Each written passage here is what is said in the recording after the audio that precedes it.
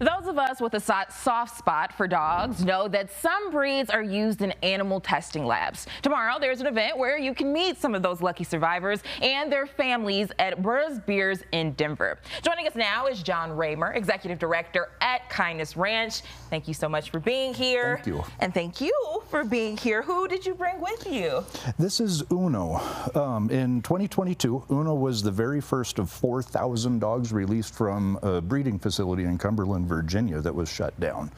He was bred specifically for research, and as luck would have it, Kindness Ranch happened to be available to assist the Humane Society of the United States in relocating 4,000 dogs.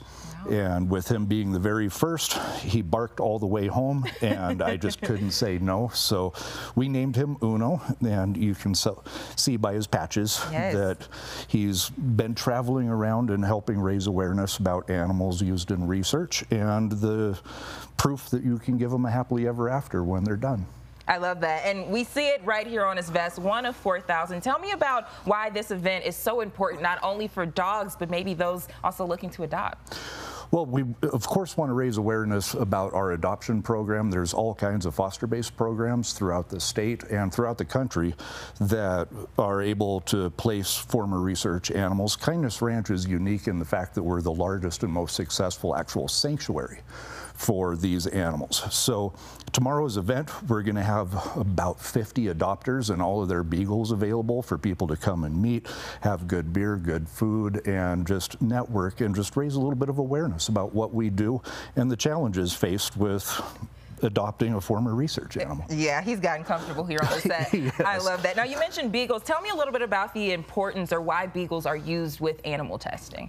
Beagles are the most popular dog used in animal testing because of their size, their disposition, their trusting nature. Everything that makes them a good pet also makes them a good research subject. So what we do is we negotiate with the research facilities to release the animals that can be released after research. And then our dedicated team, we have a dedicated dog caretaker system where our caretakers live with the dogs that they care for, get them used to the trappings of home, all of the sounds that come with it, because they're 3 to 5 years old when they get out and they've never seen TV before or listened to the radio or been outside, used steps.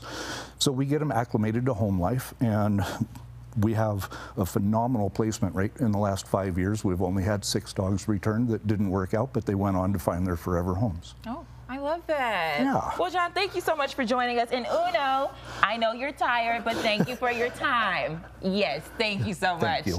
Well, you can watch all of our interviews on our website. That's cbscolorado.com. All right, Kennedy, thank you.